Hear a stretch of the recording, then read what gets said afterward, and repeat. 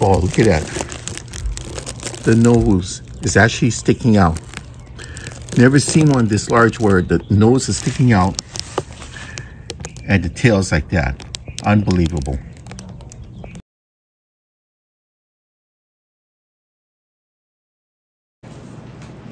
Boy, when you can see the tip of the tail coming out like that. Right?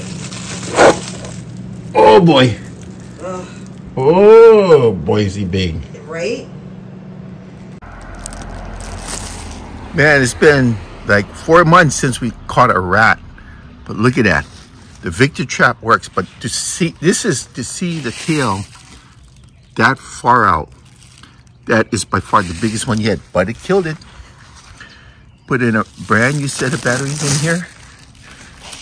And see that? Brand new set of energizers. Always make sure you gotta change them out every once in a while. Boy, look at that. So there's a hole in this wall here. So I just lined that with a bag.